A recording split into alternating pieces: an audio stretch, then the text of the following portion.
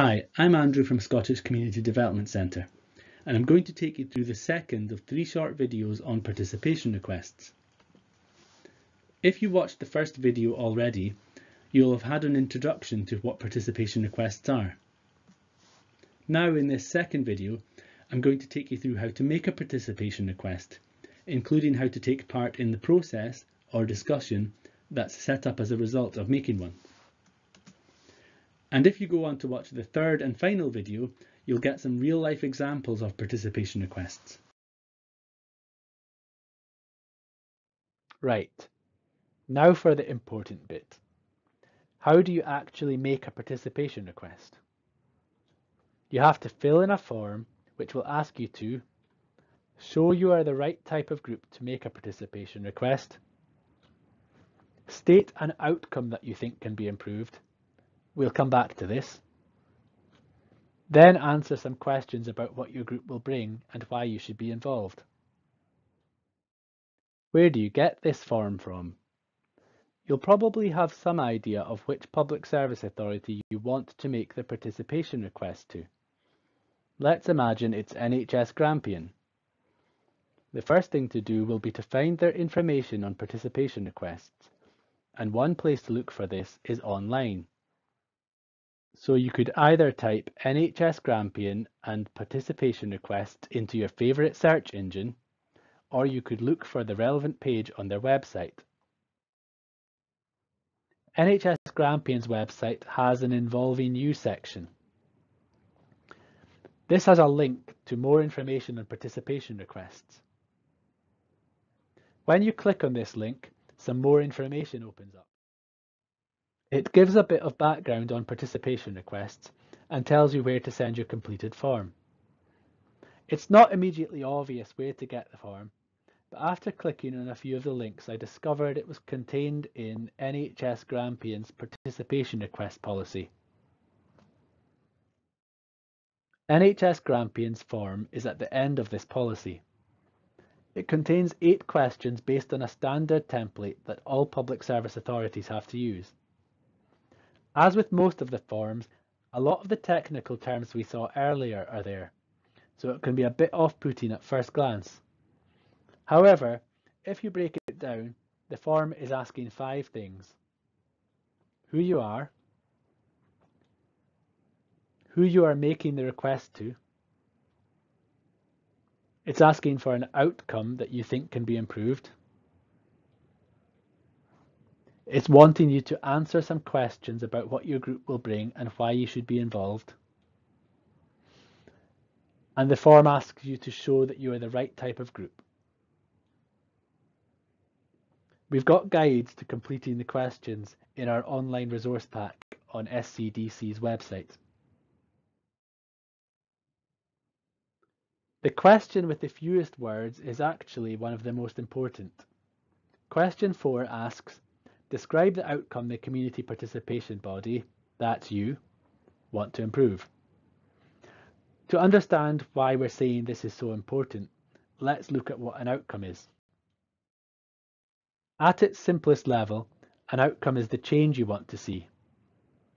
Examples are improved health and reduced child poverty. Examples of what aren't outcomes are a new bus route or preventing the closure of a local service such as a library. Of course, these may be things you want to see happen, but they aren't what we mean by outcomes. They can be thought of as steps along the way. Think, where do we want to be? Hopefully, it's a bit clearer now why it's important to get the outcome right. It gives your group and the Public Service Authority a goal to aim for that you both agree on. You can now discuss the best way of achieving this. A good outcome also makes the participation request harder for the Public Service Authority to refuse. And here's how.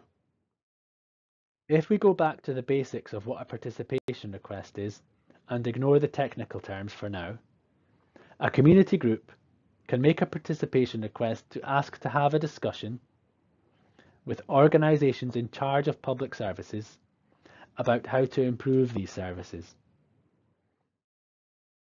You may be wondering, can't the request simply be refused?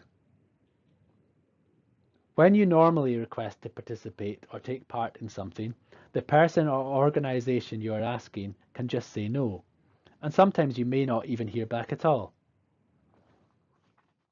In this case, it doesn't quite work like that.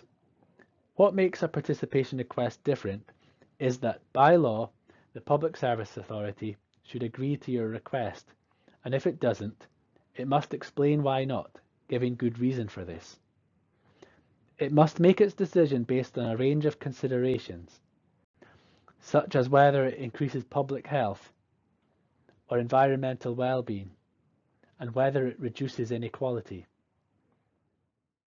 That might look quite daunting, but don't worry about having to meet all of these considerations.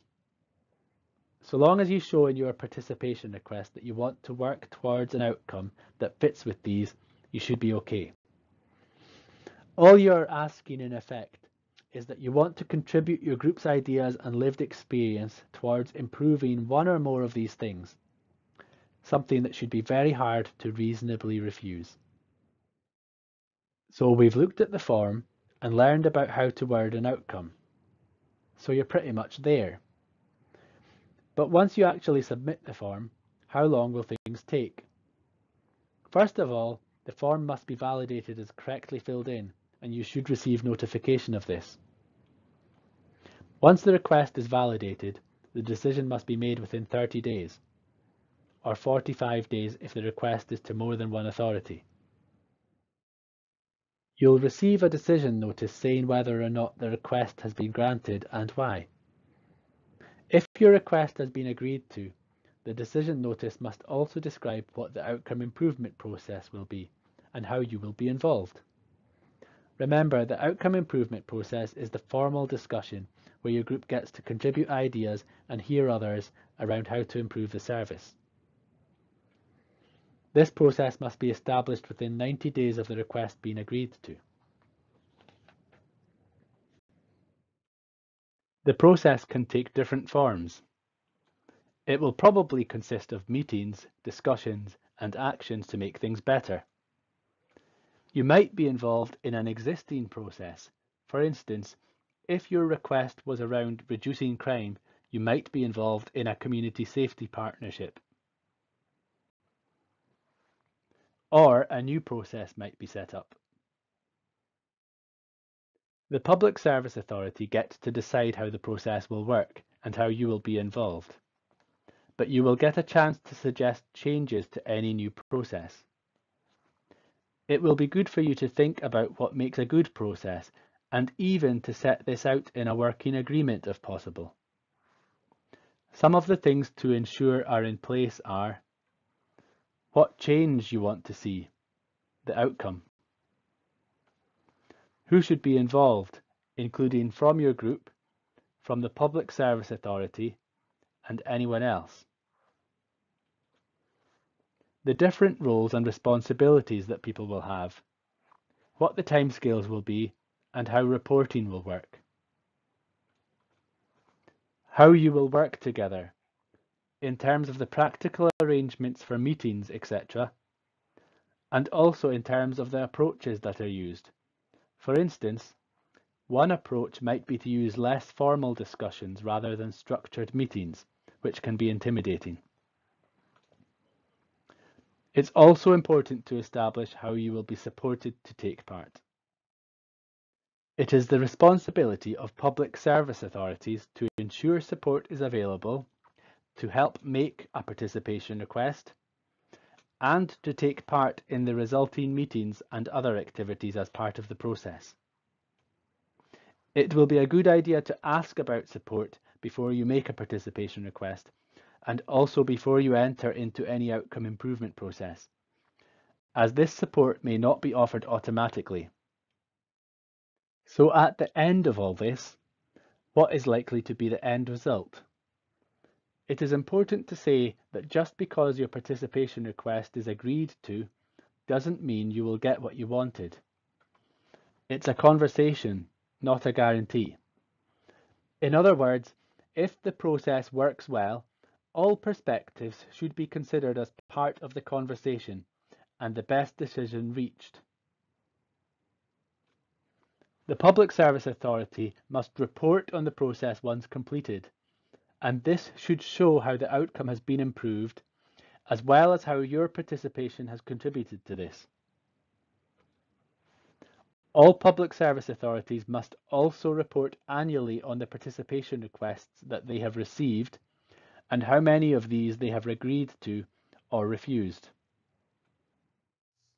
Thanks for watching. If you want to find out more, you can visit our participation request resource pack at www.scdc.org.uk/participation-requests. You'll find loads of information on different aspects of participation requests, including in accessible formats. And if you want to stay on, you can watch the third of our videos on participation requests, which focuses on real-life examples of groups in Scotland who have made participation requests. And there's also an opportunity to take part in an exercise where you get to start thinking about making your own participation request.